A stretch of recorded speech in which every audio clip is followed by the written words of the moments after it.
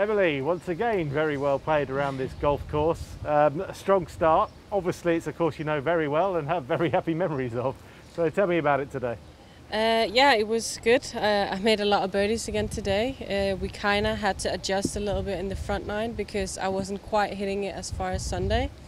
I didn't feel the same kind of adrenaline, I don't think. And then I have to be honest, I'm a little tired, so I wasn't quite hitting it at the same speed. So we kind of had to adjust with that a little bit in the beginning and kind of get into that rhythm. And then we kind of find that on the back nine a little bit and towards the end of the front nine.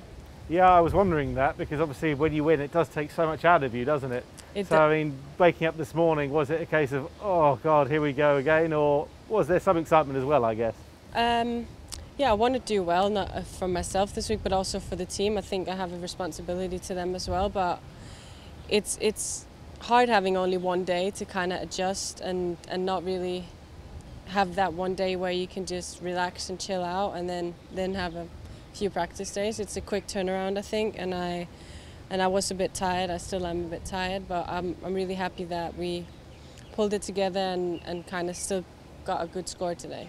Yeah, and that's the individual side put to bed. Team-wise, how was that? I mean, quite good fun playing team golf, isn't it? Yeah, it was good. I'm happy that I contributed with a lot of birdies to the team, even though I was off the score at some holes. But it was really fun. They're great girls. We had a lot of fun out there, and we made quite a bit of birdies. And our amateur Matt is quite a decent player as well, so it's good. I think your teammates were delighted they're playing with the champion. Were they asking you for some tips on some holes, or no? They're not allowed to. I think they're just expecting me to make a lot of birdies. I said to Mikey, "Oh, I hope they understand if I make a few mistakes today," and they obviously did. So that was fun. Well, great start. Well done. Thank you.